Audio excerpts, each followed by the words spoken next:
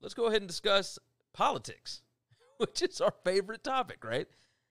Tommy Tuberville, former Auburn football coach. He won the Republican primary for Senate in the state of Alabama last night over Jeff Sessions. He had not lost in his entire political career, Jeff Sessions, 30 years or 30-plus years.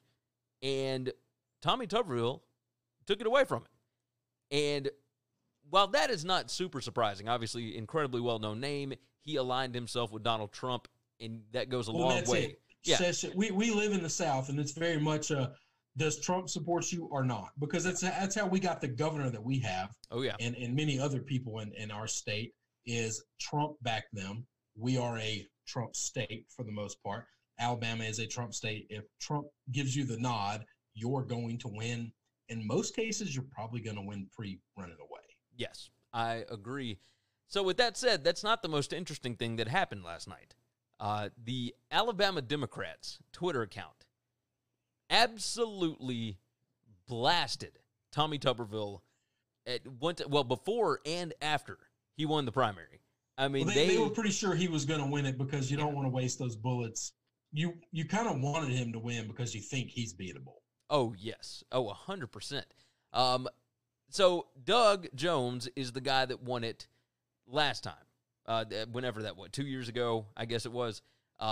He won 2 years ago, and he is the incumbent. He's running again for the Alabama Democrats, which, again, not typical that a Democrat wins, but he was going up against a not good dude at all. Well, therein lies the issue that the reason we have a Democrat in Alabama, which is shocking to begin with, is because the other person was pretty awful. Yes, he was pretty bad. What was it? Was it Roy Moore? I guess that's who it was. Yeah. There was a lot of underage young lady things going on there. Just a mess. So, with that said, the Alabama Democratic Party decided to tweet out some crazy-ish, and I had to bring it up on the show. I thought some of these were hilarious. This is fantastic. All right, some of them are spot on because they attack his character correctly, by the way. They didn't lie about it. And some of them have nothing to do with anything political at all. Yes, agreed. So, with that said, let's go ahead and roll through some of these. First tweet, he lost his last Iron Bowl 36-0, collects millions of dollars in pension money from hardworking Alabamians, and bilked investors based on their trust in his investment advice. Tubbs, Doug's is going to run through you like Fred Talley at an 11 a.m. Jefferson Pilot game. Fred Talley, former Arkansas player. That was pretty good. Fantastic. The first 2 points of that are completely irrelevant to anything at all. Absolutely. Like they have nothing to do with anything. No, the pension, the Iron Bowl, all that. Now the bilked investors based on their trust in his investment advice. Yeah. If you're taking investment advice from Tommy Tuberville, well, that's it. If you're taking investment advice from a football coach, there's a reason they're a football coach. You do know the people at Wall Street make their salaries look ridiculous, right? Oh, yes, 100%. If you're good at Wall Street, saving $10 million ain't shit. No, you got that right. With the Iron Bowl comment, Doug Jones, I will go ahead and tell you this from experience. There are significantly more Alabama fans than Auburn fans in the state. There just are. So if you are trying to pandering to the base, let me tell you this too. It doesn't help that Trump messed up Saban's name. Oh yeah. Oh, 100%. That doesn't help him in the big election.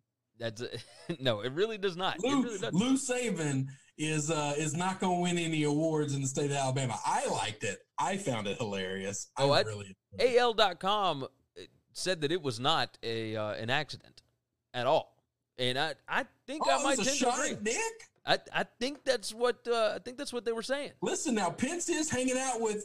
Listen, with Ed Orgeron. Backing an Auburn guy. Pence is hanging out with maybe Trump's not a Saban the guy. Hey, cheers to it. That's fine with me. I'm all right with that.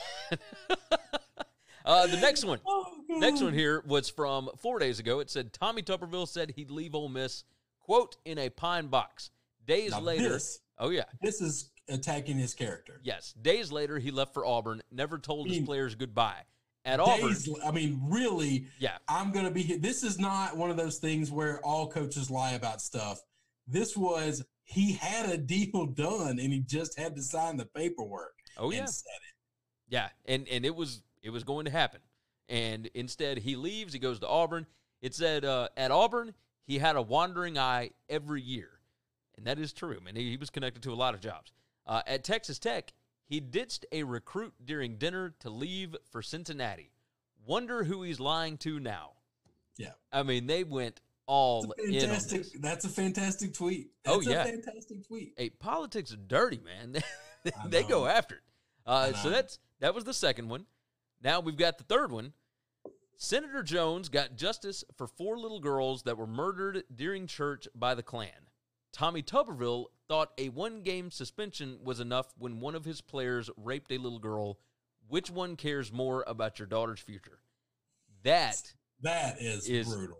That's absolutely brutal. And then it links to an article about it. To the article. Oh, no, yeah, all of this stuff is going to get leaked to articles. Oh, yeah. I mean, this was now, I'll say this. Tommy Tuberville, not the cleanest football coach out there. So we've got some of these. We've got one more here. We got a few of these.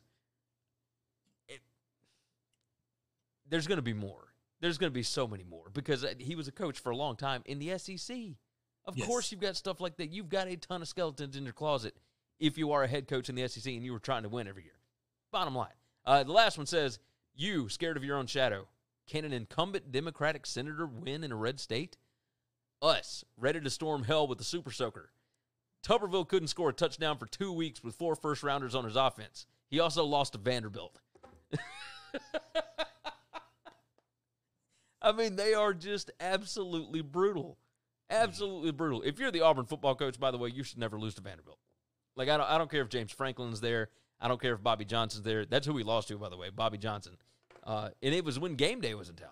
I mean, it was nuts. So, why was game day at Vanderbilt, though? Hang on. Because they started 5-0. But if game day's at Vanderbilt, then this is not a standard Vanderbilt team. It was pretty standard. I mean, they opened up the season. Then why the hell is game day there?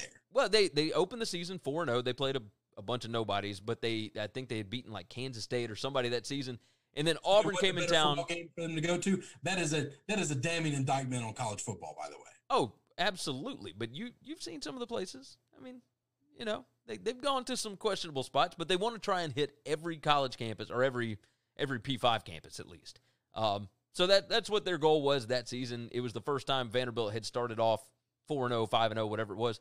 But they won that game. I think they got to 6-0, and then they lost all 6 of their last 6 games. So it was a typical Vanderbilt year.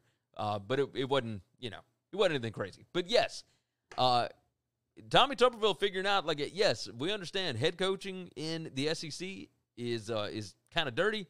It ain't nothing like politics in the South. It just ain't. Not even close. Not even close. So we will be watching that, I guess, in November. I guess it's the same election cycle as the presidency, so we will figure into that. Let's keep talking about some college football, though. I'm